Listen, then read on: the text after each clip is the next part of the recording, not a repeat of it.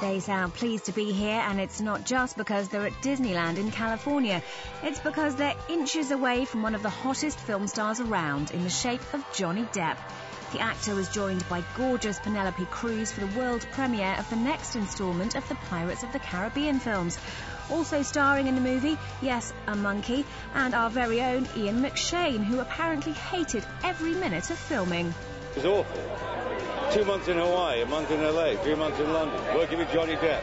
A dreadful experience. It sounds terrible. Terrible, awful. More lovely ladies who turned up to walk the dastardly black carpet included Vanessa Hudgens, Eva Longoria and Jodie Foster, together with old-school rockers Keith Richards and Steven Tyler, whose outfit may well have been inspired by Captain Jack Sparrow. On Stranger Tides is the fourth part of the hit film franchise and hits cinemas here on May the 18th.